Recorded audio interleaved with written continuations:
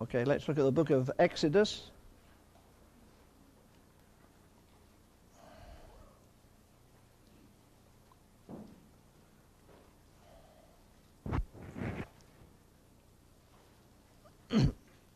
Chapter 34.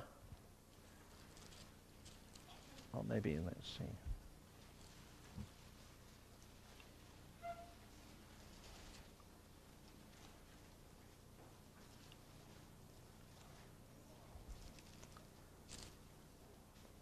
I'll go back a minute there into chapter 33, sorry.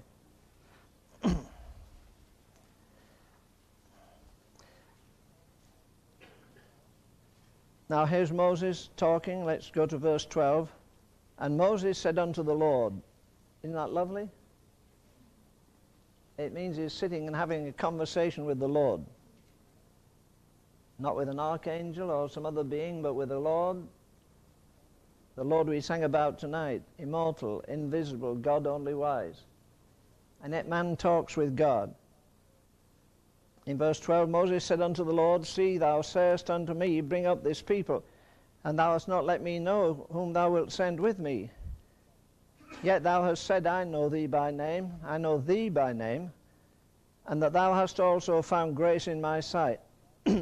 Now therefore I pray thee, if I have found grace in thy sight, show me now thy way, that I may know thee, that I may find grace in thy sight, and consider that this nation is thy people. And he, God, said, my presence shall go with thee, and I will give thee rest. Now, if you wonder what rest is, it's answered for you in that verse. Rest is the presence of God. Never being afraid, knowing he's with us, he's guaranteed he'll never leave us or forsake us. And because of that, we have rest. We can lean back, as it were, on God. My presence shall go with thee. And then this other wonderful verse, the end of verse 17. Or in verse 17, the Lord said unto Moses, I will do this thing also that thou hast spoken, for thou hast found grace in my sight, and I know thee by name. Do you believe God knows you by name? You say, so-and-so talks with the Queen of England, and when he goes in, he doesn't bow and say, Your Excellency, Your Majesty. He says, Hi, Elizabeth.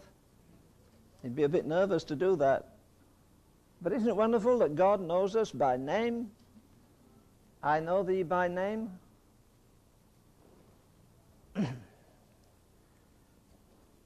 That's what I want the Lord to do, know me by name. I know thee by name. And he said, Moses said, I beseech thee, show me thy glory. Verse 2 of chapter 34 says, Be ready in the morning, and come up in the morning unto the Mount Sinai, and present thyself to me there in the top of the mount. Now this is a hazard, isn't it? He'd done that in the 32nd chapter. What happened? Well, while he was up there, they fooled around. They made a graven image. They got drunk. They got naked. They did every crazy, willful thing to disobey God. And now God says, now come up on the mountain again. And verse 5 says, The Lord descended in the cloud and stood with him there, and proclaimed the name of the Lord. And the Lord passed by him and proclaimed the Lord, merciful, gracious, long-suffering, abundant in goodness and in truth.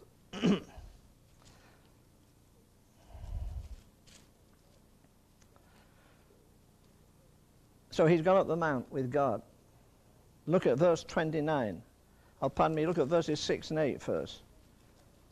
The Lord passed before him and proclaimed the Lord God, merciful and gracious, long-suffering and abundant in goodness and truth. And verse 8, Moses made haste and bowed his head toward the earth and worshipped.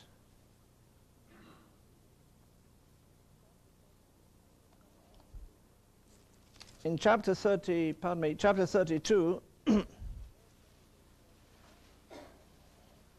and verse 22 it says, And Aaron said, Let not the anger of my Lord wax hot. Now he's talking there to Moses. And thou knowest the people that they're set and they're full of mischief.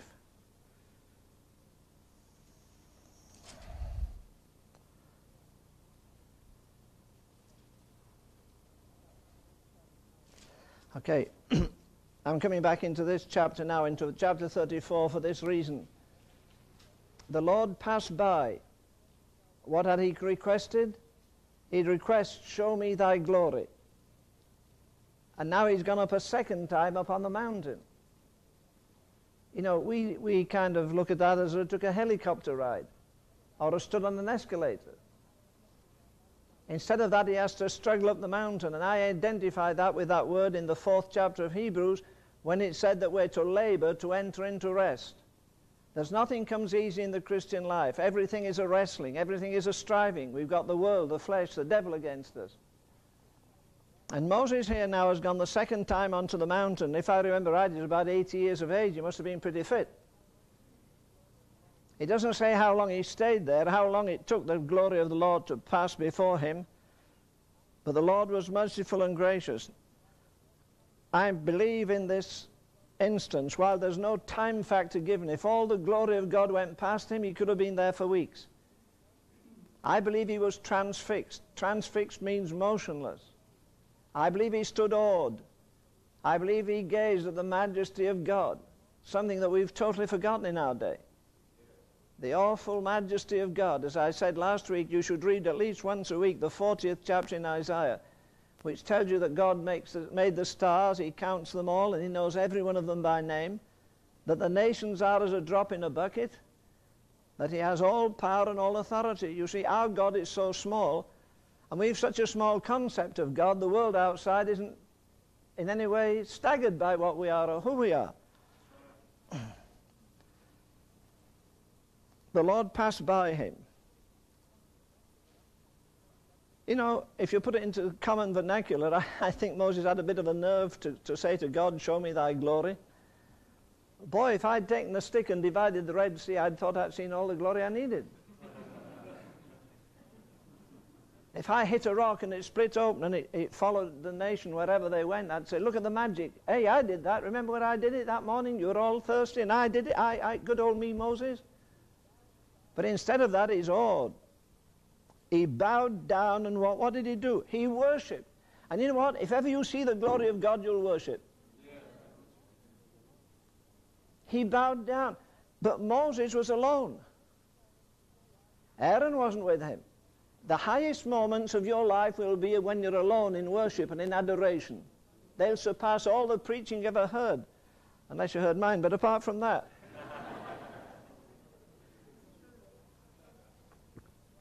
We don't see the glory of God. I've said to you often, when do you tiptoe out of the sanctuary because you've been overwhelmed with the mercy and the glory and the majesty and the holiness of God? People go into church dirty, sing about him, and go out dirty. You can't do that if you see God. He goes on a mountain, he climbs to the height. Show me thy glory. Lord, I've seen your miracles. Show me yourself. I want to get intimate with you. That's what it means. Show me thy glory. And the Lord passed by him and proclaimed, the Lord God, merciful and gracious. I think all the history of Israel must have gone past him like you watch a film go when God said that to him. Remember my mercy. I could have blotted you out with your transgressions. I could have destroyed you when I made a golden calf. Instead, I extended my mercy. I extended my mercy. I'm well past 70 years of age. People tell me sometimes I'm living on borrowed time. The only time I borrowed was the watch tonight because I didn't have one. I borrowed time. But anyhow, living on borrowed time, America's living on borrowed time. We passed the safety line years ago. We're heading for hell as quick as any nation on earth. But if we saw the glory of God one Sunday in every church in America, we'd shake the country for God the next week. Everything else would wither. Everything else would perish. All our values would change. Here he is on a mountaintop. I looked at the 7th chapter. Don't look now. The 7th chapter of the Acts of the Apostles. And about the second verse, where that marvelous young man, the first martyr in the church, possibly not more than 19 years of age, Stephen, and he says, the God of Abraham appeared to our father. The glory of God appeared to Abraham where? In a hellhole called Mesopotamia.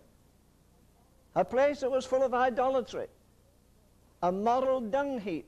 And yet God appears to a man. There's no system, there are no priests, there are no altars. And yet the God of glory unveiled himself to a man in a hellhole like that. You know, maybe the God of glory has appeared in some cells of those poor prisoners in Russia today more than in our life. We're so busy we haven't time to wait for him. Oh, we say, be filled with the Holy Ghost. Sure, that's a command, be filled with the Spirit. There's another command, be still and know that I'm God. It's in the 42nd Psalm when the seas are roaring and the mountains are falling. Paraphrased, I guess, again by Isaac Watts. Let mountains from their seats be hurled down to the deeps and buried there. Convulsions shake the solid earth. Our faith shall never yield to fear.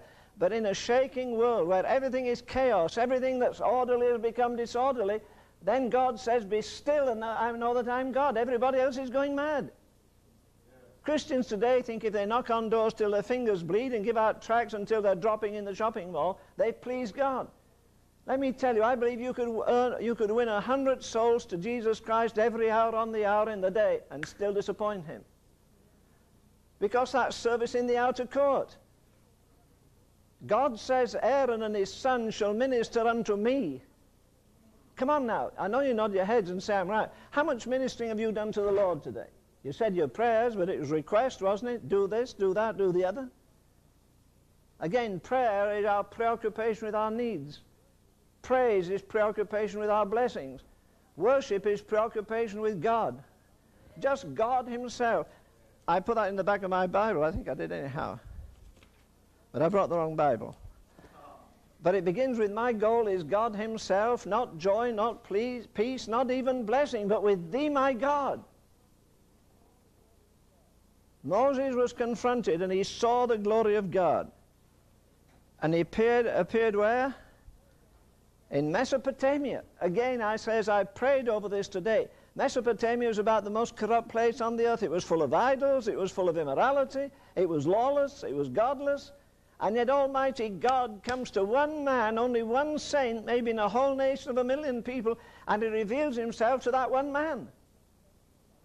You say, why does he reveal himself to me? Because you don't stay still, that's why. You give him a shopping list and get up and go out, and your prayers are over. I wish I had some more details about this. I could fill it in by imagination, but I won't. Moses standing there, and God, the God of glory, the God of the universe, unveils his majesty, unveils his glory. Isn't this man speechless? Why does he bow down to the earth? Because he can't stand there. Because he can't keep looking. The glory is so great. And he bows himself to the earth, and not only bows himself to the earth, he worships. And there's only one way you can worship, and that is to worship God in spirit and in truth. God is a spirit, I'm a spirit. My spirit must connect with God's spirit. Most of our religion today in Christian centers is soulish. It's not spiritual, it's soulish. That's why kids like to go to these rock concerts. Because it's soulish, it stirs the soul. And they go out and sin and do all the devilish things they want to do. There's no change there. You can't glorify God. You can't have a vision of the glory of God and turn around and be mean to your wife or children.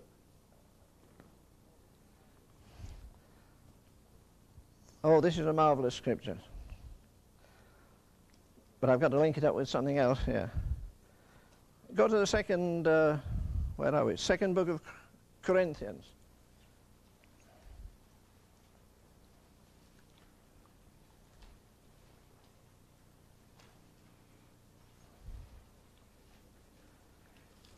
Where do I want to go? Second book of Corinthians, chapter 3, I guess.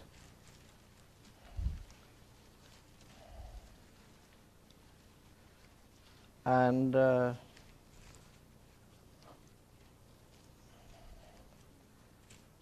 2 Corinthians 3:18, I think it is. I'll get there in a minute.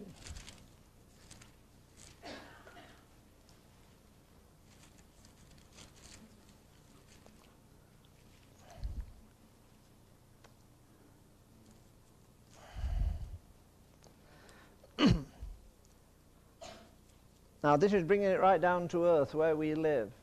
2 Corinthians 3 and verse 18. But we all with open face, beholding as in a glass the glory of the Lord, are changed by the same image from glory to glory, even by the Spirit of the Lord. Now he's talking about us. He's talking about the Corinthians that got lost in vanity, and they drifted away from fundamental truths. They were turning to other things, but he says, we all with open face. Phillips translates that, we without veils on our faces. I didn't read the scripture. I should have gone on there and read where Moses came down the mount, and his face so reflected the glory of God, he had to wear a veil. Now in the 32nd chapter, when he comes down the mountain, he's blood red with anger. God is angry, and he's angry because he's in tune with God. How often do you get angry? Are you in tune with the Holy Ghost? When the Spirit of God is offended, are you offended, or do you just go on buying and selling and eating and drinking and all the normal things that the man next door does? I'm supposed to be a spiritual man. I'm supposed to be in tune with the infinite. I'm supposed to be regulated by the Holy Ghost, not the traditions of my setup or denomination. Moses stood there until the very radiance of God shone on him. Remember the Mount of Transfiguration? Well, the Mount of Transfiguration was not Jesus reflecting the glory of the Father. It was the inherent qualities of Jesus Christ. It wasn't a spotlight from heaven. It was the holiness and purity of God in him, being God, that flashed out. But I noticed this, they never fell down and worshipped him. They fell down and worshipped him at the beginning of the Revelation because he was a different Christ in one sense. He'd accomplished his mission. He'd led captivity captive. He'd given gifts unto men. He'd taken the hinges off the gates of hell. He destroyed the power of the devil. Do you think the church will ever enter into that? I hear people saying, Lord, rebuke the devil. He rebuked him 2,000 years ago. Come on. Why don't we enter into what he did? There's only one reason that the world is going to hell tonight, and that is the unbelief of the church. You can argue as you like. We do not believe God. It's not the sinners that don't believe him. We don't believe him. We have a partial belief, not a full belief. But when they saw Moses come down from the mount, they couldn't gaze on him. I was going to say I have a poem. I had it somewhere. Oh, I've got part of it here. Written by Frida Hanbury Allen, which I think explains the thing very beautifully. She's talking about you and I going into the holy place. Not being in the outer court. Not going into the holy place, but really going into the Holy of Holies. That's the only place that God came. In the outer court there was daylight. In the holy place, in the Holy of Holies, or in the holy place, there was candlelight, a 7-branch candlestick. In the Holy of Holies there was no light. It was pitch black. And unless the Shekinah glory came, there was no light. You know, when men put Jesus Christ to death, they put out the light of the world. The only light in the world tonight is the Word of God. Thy Word is a lamp to my feet.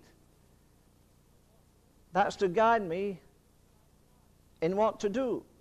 And the light to my path. That to me is the light is the Word of God. The lamp to my feet is the Word of God. And the lamp to me is the word of prophecy that tells me not just what to do, but where to go.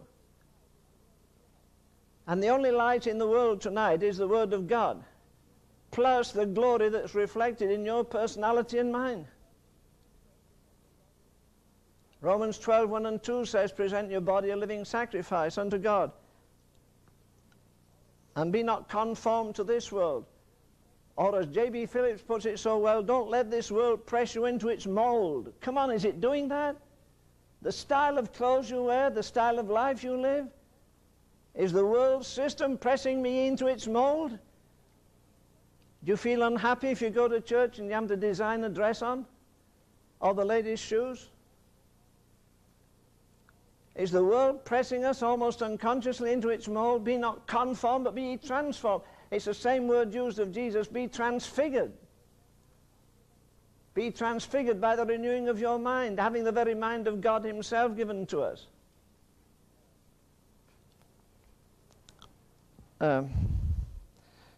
Peter Henry Allen says this, within the veil be this beloved thy portion, within the secret of thy Lord to dwell, beholding him until thy face is glory, thy life is love, thy lips his praise shall tell. Within the veil, for only as thou gazest upon the matchless beauty of his face, canst thou become a living revelation of his great heart of love, his untold grace. Within the veil is fragrance poured upon thee. Remember the woman that washed the feet of Jesus with tears, and then put that wonderful ointment on, then dried his feet with the hair of her head. What happened? The fragrance she poured out on him came back on her. Do you know why you find prayer so dry? Because you don't worship. Do you know why you come out of the place of prayer the same as you went in? Because you don't gaze on his holiness, on his majesty, on his sufficiency, on his glory. And then, having tasted something of the other world, you come back into this world with a radiance that's totally ununderstandable to the world. Be not conformed, be transformed. Within the veil, his fragrance poured upon thee. Without the veil, that fragrance shed abroad. Within the veil, his hand shall tune the music which sounds on earth the praises of thy God. Within the veil, thy spirit deeply anchored, thou walkest calm above a world of strife. Within the veil, thy soul with him united shall live on earth the resurrection life. Now that's where we should be living now, not after we die and shuffle off this mortal coil, if you want to be Shakespearean. But even now I should be, not I'm going to reign with him, I should be reigning. If I'm not reigning with him, then the world's reigning in me. Either I have total dominion by the grace of God over the world, the flesh, the devil, or the picture is reversed. I think this is a very wonderful verse here. We all with open face. We don't have to veil our faces, do we? I've quoted it to you before, that little daughter, 9-year-old daughter of the man who preached that hellfire sermon that still preaches, Sinners in the Hands of an Angry God, Jonathan Edwards. And his little 9-year-old daughter says, people mock my daddy, he's so gravel-voiced, he's so serious when he preaches. Well, God in heaven, what is the more serious to preach than the gospel? Paul says more than once to Timothy, be sober, be sober, be sober. The end of the world is coming. Dear Lord, if it was coming 2,000 years ago, where are we tonight? Is the church sober? Go down the road and see how many are in the family circle outside the church. They'll be playing ping pong and fooling as though the world's going to heaven. I said before, if you take the view of the politicians, Mr. President, I'm glad he's getting better, he says there's a Holocaust coming up because fire's going to come and destroy the nation. But supposing you don't believe what the politicians say, the Word of God says Armageddon's coming, and a system is going to come to destroy 1/3 of the world's population. That should make us a nightmare. If we'd any gumption at all, if we're a fraction as spiritual as we think we are, both at last days and every church in town would have a prayer meeting 24 hours a day, at least a room in the church. If I ever get into a fellowship and have control of it, there'll be a room open 24 hours a day. And I'll expect people to keep up that 24-hour prayer barrage. Does the devil go to sleep? You go to bed tonight, it happens to be Friday night. Folk don't have to work tomorrow. They'll be at the hell holes, the dung houses, till 12, 1, 2, 3 in the morning. Many of them don't start till about 2 or 3. They go to these nightclubs, night spots. The church doesn't. Every church nearly in town will be locked up tonight by about 10 o'clock. If the fire department did that, we'd raise hell about it, wouldn't we? If the hospitals did that, we'd be disgusted. You can't do it.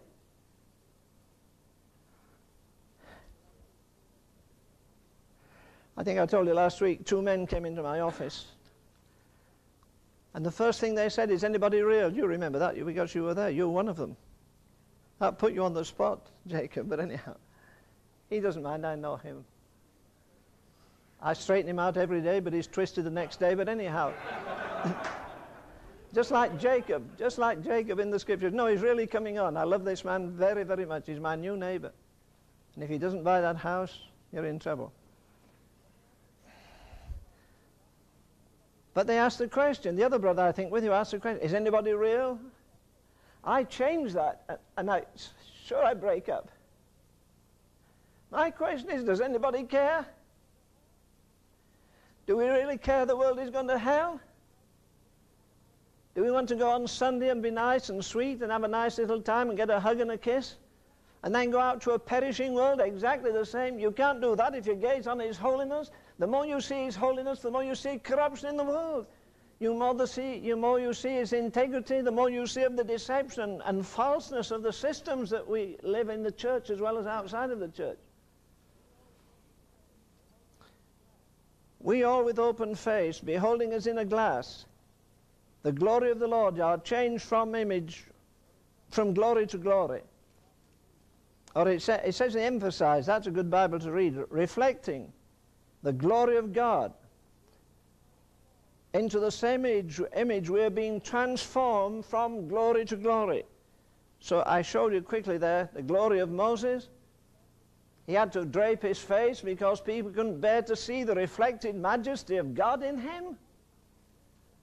And I'm supposed to live reflecting, beholding in a mirror. You can't look on God. And so you have to hold a mirror and see Him that way. We see His glory in the Word of God. The more you know of the Word of God, the more you know of His majesty, the more you know of His glory. Look at Acts chapter 3 for a minute or two here.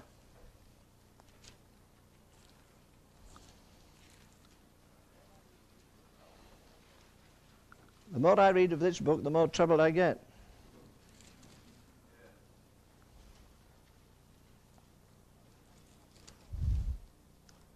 Sorry, it's Acts chapter 4.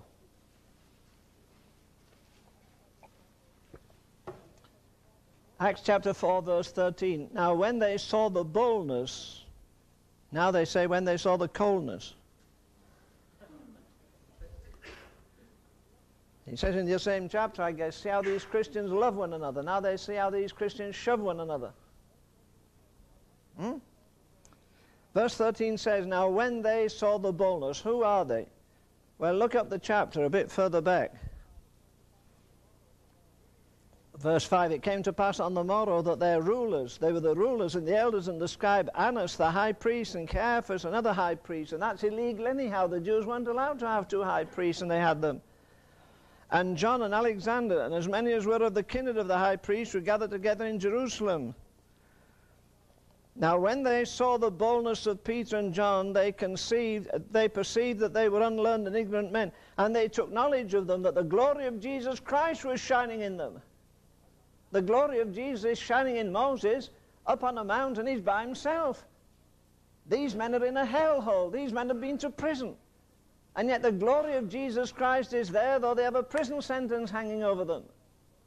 You don't need ideal situations to get the glory of Jesus Christ. All you need to do is to be in His will.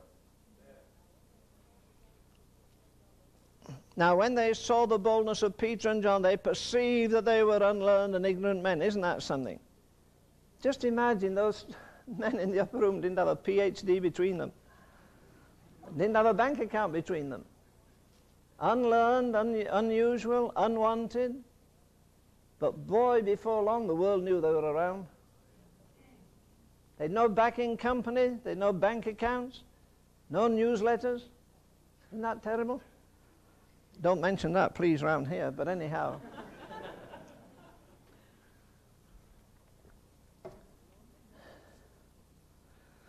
When we all get to heaven, won't it be wonderful not getting junk mail from all these big evangelists?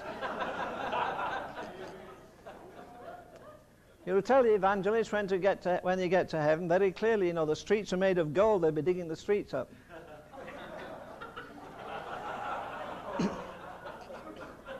I'll be looking for you, see if you...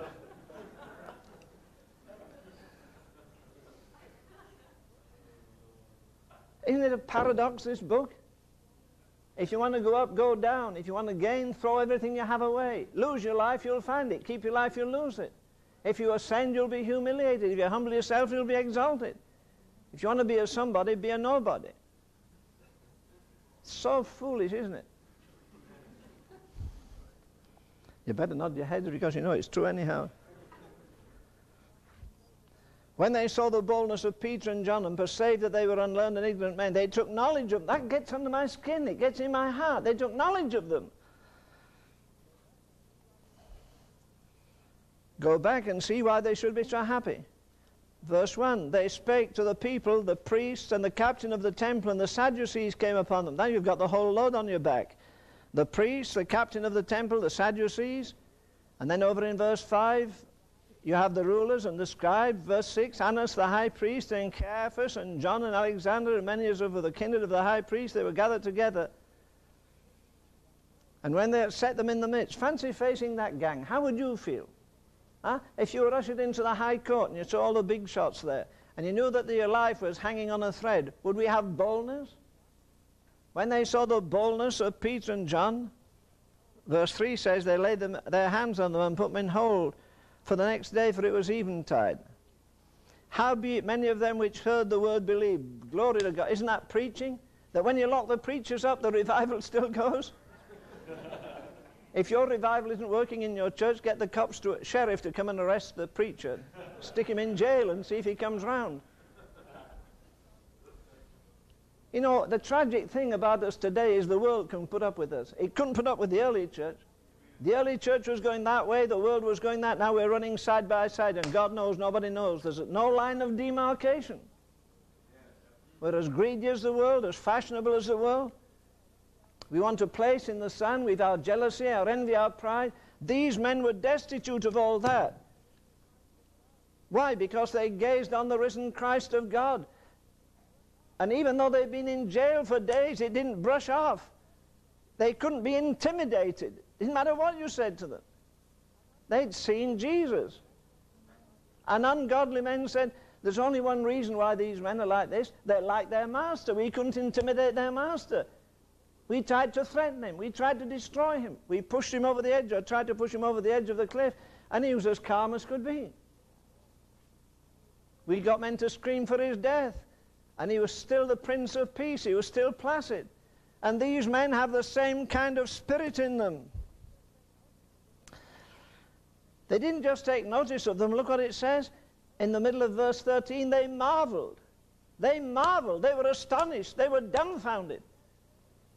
They were saying under their breath, what in God's name is the secret of these men? They're no better than when we put them in jail. Their hair hasn't changed a different color. They're not at 6 inches taller. They don't look stronger. They had a living, intimate relationship with the risen Son of God, that's why. Preachers argue about what happened in the upper room. No argument about it. Common sense. What does it say? At the end of Luke, where it says that when they saw Jesus risen, what did they do? They went roaring back to the temple, filled with ecstasy, filled with joy. Do you think they stopped? I think that 10 days that they waited, the last 10 days in the upper room, was the most ecstatic meeting that ever been in the history of the world. I believe it exceeded the joy of Moses when he got all Israel to sing, the horse and his rider hath he cast into the sea. They knew the devil's power was broken. They'd seen Jesus going up. He says, I'll go up there to my Father. And when I get there, I'll make perfect your imperfect praying. I think in the upper room they were saying, he's there at the right hand of the Father. If we just pray, he'll just communicate with the Father. He said, I go to prepare a place for you. He's got angels busy getting your mansion ready. So why worry? They'd lost all fear of men. They'd lost all fear of death. They'd lost all fear of consequences. They lived in this world as though they were already in the next world. Well, isn't that what it's about? Why do you say, thy kingdom come, thy will be done, not on earth, in earth. I am earth, I'm of the earth, earthy. And the kingdom of God can start now. That's where it starts, not right after I die. I read the other day somewhere about they buried a man. What did they say? They buried a man yesterday. Or so-and-so died yesterday, and they buried him. And somebody who knew him said he died 45 years ago. He's been no good for 45 years. He wasted his life. Are you dead? Are you alive tonight? If they bury you tomorrow, would you say, well, that man's already been dead about 3 years? Now, there are two classes of people in the world, not rich and poor, not black and white. Not bond slaves and free men, just two kinds. Those who are dead in sin and those who are dead to sin. There's no other cloud. We're either dead in trespasses and in sin, or that miracle has taken place in us, which had taken place in some of these men, in fact all of them. It says in Ephesians 2, doesn't it, the first verse, ye did in time past, something's happened. In time past you ought to go into the prince of this world, the power of this world, the prince of the power of the air. And yet at the end of that very same chapter, it says, ye are the habitation of God. You can't show me a miracle in the world greater than that. A man is the habitation of fear, the habitation of sins, bondage to habits, and God gets hold of him, kicks the devil out of his life and fills him with God. You know, if we gazed every day on the majesty of the risen Son of God, you'd never backslide, you'd never be afraid, you'd never get depressed. After all, everything's going our way because it's gone his way. They took knowledge of it. They marveled at that. Oh, Lord. I'm waiting for us some Sunday. I'm expecting the glory of God to come. We'll walk out of the sanctuary with a different attitude entirely. A revolutionized personality. A consciousness that even now, with 2 feet on earth, I can be in heavenly places in Christ Jesus. That's what Paul says. We're seated with him. And that's where these disciples were. I went to a little Bible college, I've told you, with 35 students. No girls, they're too distracting. Both before and after marriage. But anyhow,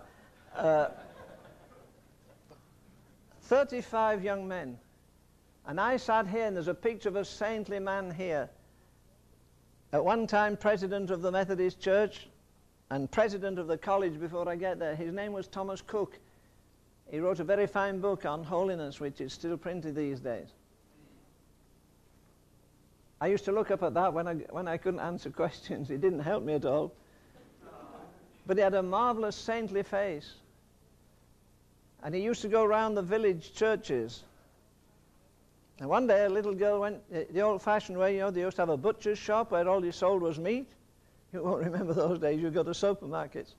You see half a cow here and half a pig there and other pigs outside. But anyhow, then you saw all the butcher's meat. And this little girl was restless, and the butcher said, now, Mary, come on, you're usually so quiet. Now, don't step out of line, dear. But what? Oh, she said, we're having a visitor at the manse, as they call the pastor's house. Having a visitor at the manse this week. Well, don't you have visitors almost every week? Yes. What's the difference this week? Oh, they've taken the furniture out on the lawn and they've been beating it and beating the mats. And the little girl was 14 and she said, you know, sir, they're making such a fuss, as we say in England, getting excited so much. You'd think Jesus himself was coming. And the butcher laughed and said, well, Annie, that's a nice little thing to say. Next week she went to the butcher's and he said, well, Annie, how are you? She said, he's been. Who's been? I told you last week they were making such a commotion at the house you'd think Jesus was coming. Well, he came. His name is Thomas Cook. Isn't that nice? The same man was going on a ship off the west coast of Africa. They pulled out from Spain and gone down the coast there. And the first night he was out, he went through the saloon where men were drinking and smoking and playing cards, and suddenly everybody grabs their cards and put them under the table.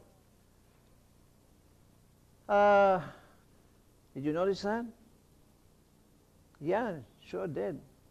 I've been on this trip many times. What happened? Everybody grabbed their cards, stuck their pipes underneath. Why did they do it? One man said, well, could you do anything less with a face like that came through the saloon? He had a face like the Prince of Peace. There was engraved on him. There was a majesty about him. There was something in his walk, something in his talk, something in his actions. And everybody took notice of him that he lived with Jesus. He did, because he spent hours every day in the presence of Jesus.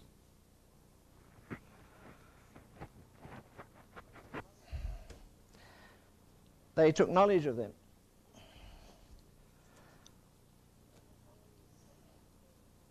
Within the veil is fragrance poured upon thee. Without the veil that fragrance shed abroad.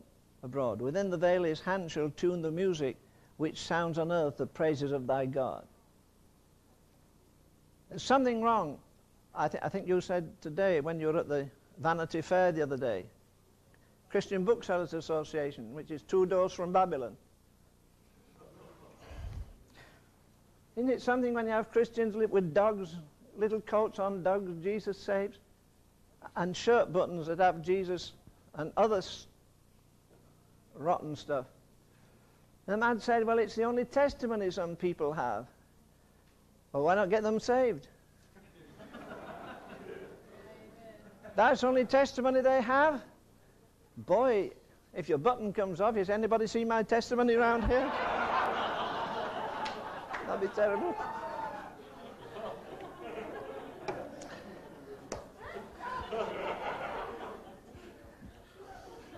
The whole thing was Babylon. They had little stuffed dogs with Jesus on them.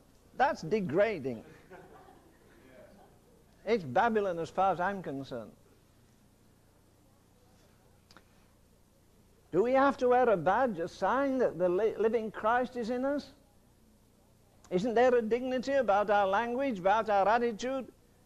I don't care if you're a deacon or a beacon or what in the world you are. I won't ask your friend what kind of a person you are. I'll slip up to the back door when you're away and ask your wife how you live. Do you get wild? Do you get angry? Do you get distressed? Or do you live as calmly as Jesus would under those circumstances? After all, he has no other lights to shine in the world except you and I. Reflecting as in a mirror. Do you know how to get a mirror so it won't work? Smear it with grease. You don't have to put an inch thick, just smear it with your hand that always has oil on it, and the mirror immediately disfigures a reflection. And if there's something in your life of bitterness and strife and envy, or some other thing, the image will be marred. The image of God that should be in us, restored by the redemptive work of Jesus Christ and by the abiding Spirit of the Holy Ghost. You see, God only has one class for his people, only one, and that's holiness. I didn't write it. I like that verse in in Hebrews, where it says that we, on this earth, while we're here, as the hymn writer says, in this body pent or tied up, we, while we're here on earth, are supposed to be as holy as Jesus Christ was when he was on earth. He didn't die to leave us moral cripples leaping around or staggering and falling and stumbling. The ordinary course of the Christian life is victory from morning time you get out to the time you go to bed. It isn't that we can't sin, it's that we don't want to sin. Amen. It's not that it's impossible to sin, it's possible not to sin. Amen. There's a big difference. And what Jesus Christ expects that you and I are to be little Christs while we're here in this world, reflecting the moral and spiritual glory of God in the face, and not just our physical face, but in our display to other people as they read us, as they see us. We don't need veils on our faces. We don't have enough glory. But it should be that the glory of God is reflected in our demeanor, in our actions, in our attitudes, in our personality. There's nothing more revolutionary than the sacrificial work of Jesus Christ made real in us, putting to death the old man and putting on the new man, and then being indwelt by the Spirit of God. That's not super, that's the normal Christian life.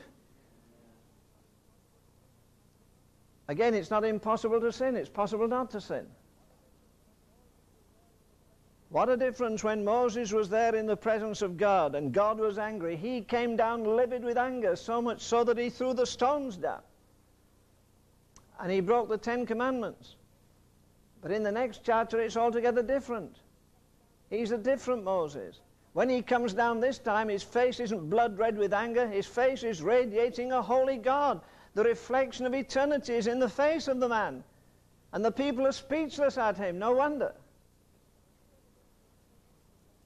You know, if we ever get into the fullness of the blessing, the neighbors will wonder what in the world's wrong with us. I think about half a dozen going down a dark street one night, the street would light up. It's a bit of an exaggeration, but I'm hoping it will work anyhow. It should be that we change the atmosphere in any place that we go to. The Quakers used to say that. You remember that, dear brother Dale? They used to say, a man is his own atmosphere. If you're on fire for God, you can go into a frozen atmosphere and it will change like that. If you're holy, the atmosphere will change. You'll send some waves through that audience because they know the holiness of God is there. And it doesn't reflect on me, it reflects on Him, not me. Yes. No, we don't have to put veils on our faces. It should be the normal reaction of our lives that the grace of God is on us to its fullness, that everybody knows every time they see us, there's an evenness. You know, you see some people one day, they have a smile like this. Excuse me, not quite as big, but anyhow, it's from ear to ear nearly. And another day you see them say, morning. And you think they're in mourning.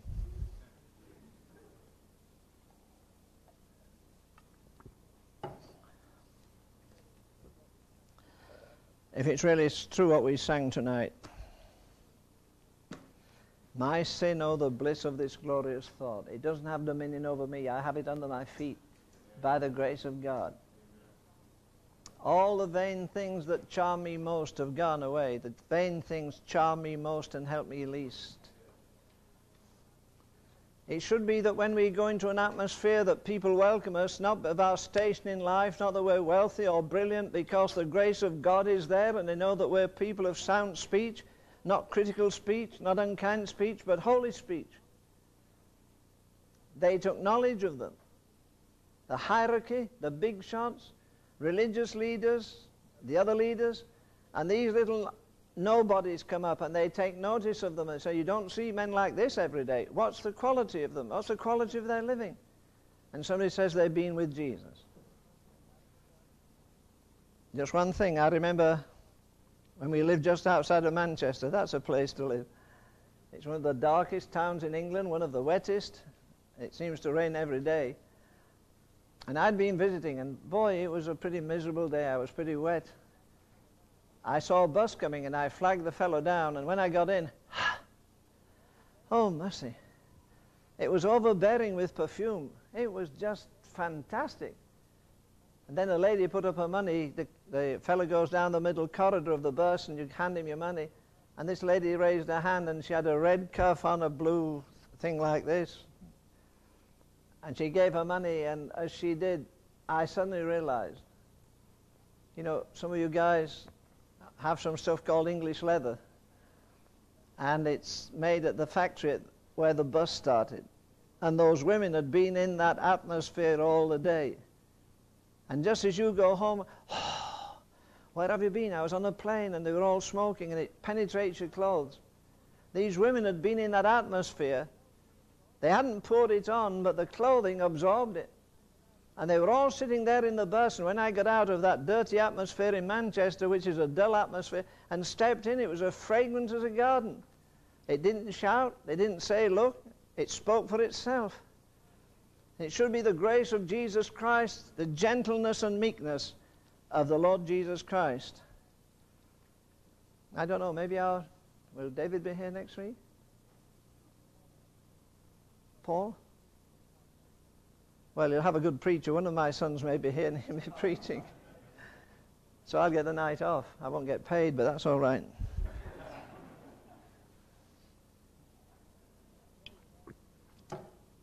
But David always reminds me of that scripture, the gentleness and meekness of Jesus Christ.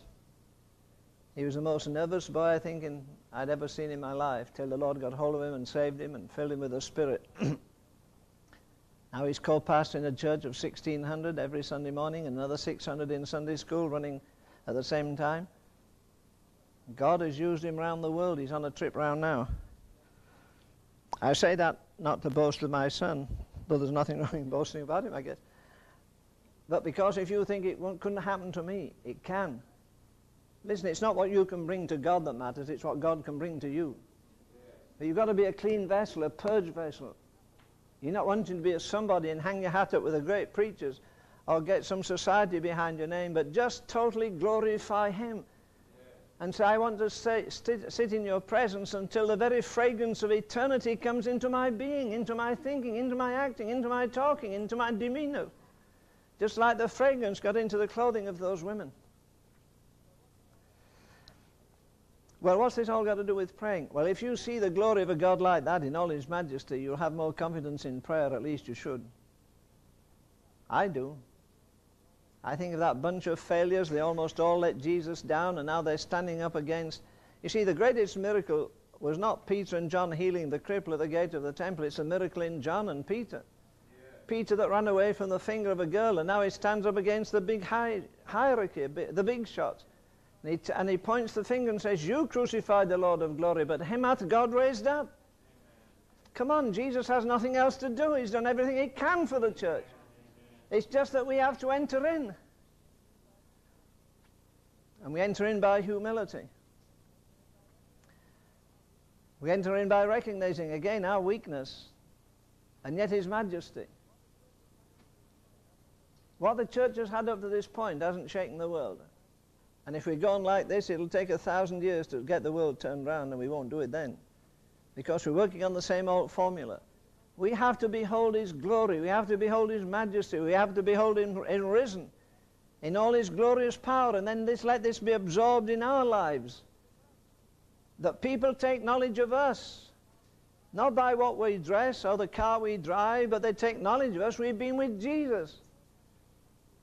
I get bored to death when I'm in with places. No matter how nice and smart they are, how big the house is. If the conversation is about Jesus, it's wasting time. When we travel, I don't travel much. I travel some. And when we go, every time we go, it's an Emmaus journey.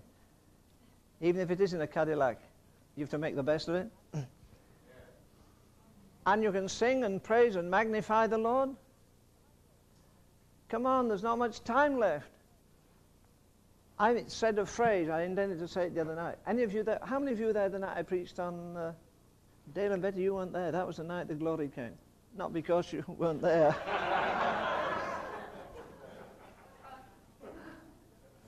I preached on the judgment seat the other night. How many were there? Some of you, oh good.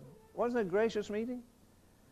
I've preached that 100 times, but never with as much joy and anointing, I think, as that night. But one thing I forgot to say, there'll be no maturing after we die. I believe as a tree falls, it lies. I don't think 1,000,000 years in eternity will make a bit of difference to your standing there or your maturity. All the maturity is here. And that's a very serious thing. There's not much time for many of us, any of us really. And to think that between here and there, that once the thread of life snaps, I'm not going to be maturing. God has given me all I need for maturity in this book. And no man, however tall he was, however strong he was, however great he was in the kingdom of God, ever had more than I have in this book. He just absorbed more of it. He dwelt on it more. He meditated on it. Moses could have run away. Oh, I've seen the glory of God. He stays there. He isn't caring what's happening. What if they're making another golden calf? Forget it. He said, I'm absorbed with God's glory, with God's majesty, with God's beauty. And if you say God like that, you won't care a hill of beans if somebody leaves you out of some special function they have. They didn't invite you to a wedding or invite you somewhere else. It won't make a bit of difference. Yeah. The more I'm absorbed in him, the less I care about the things round about. Yeah. I want to be eternity conscious. I want to be God conscious. I'm going to eternity not for the weekend. If you are, well, go, but no, I'm not going with you. I'm going into his eternal presence forever. So what if I suffer a little? What if I'm not liked? People don't like my preaching. You say, I don't like your preaching. I say, shake hands. I don't like it either. You won't get one over me saying that. It could be a lot better. Maybe it could be worse too. Come on, we're eternity-bound people. Are we absorbing all there is in the risen Christ of God? Is your life reflecting his peace, his joy, his love? It's all there to be absorbed by us. My peace I live with. Not peace, my peace. Joy, no, my joy. No man taketh it from you. Take everything else. Take the shirt off your back. Take the money out of your pocket. Take your friends. You can't take your joy. Joy, he says, your joy, no man taketh it from you. Read the 16th chapter of John. It's his joy, the joy that dominated his life under pressure, when they threatened him, when they would have killed him. But he was dominated by joy, by peace, and I leave you my peace, by joy, and his joy was doing the will of the Father. This is his legacy to his disciples. Did any king die as poor as Jesus? He didn't have any houses he could share. He didn't have any horses to leave them. He didn't have any money. He says, I'll give you my peace, I'll give you my joy. These are worth a million times the other things you have. And if I'm living in less than that, I'm not living where God wants me. And if I'm not living there, I won't reflect His glory, I won't reflect His beauty. Ah, yes. And while we're rejoicing, there's a world outside perishing. The more I see of Him, the more I'll hate sin. The more I see of Him, the more I long that what Jesus died for will be accomplished in my generation. It hasn't been accomplished in any other. You've got the greatest chance in the world to make history.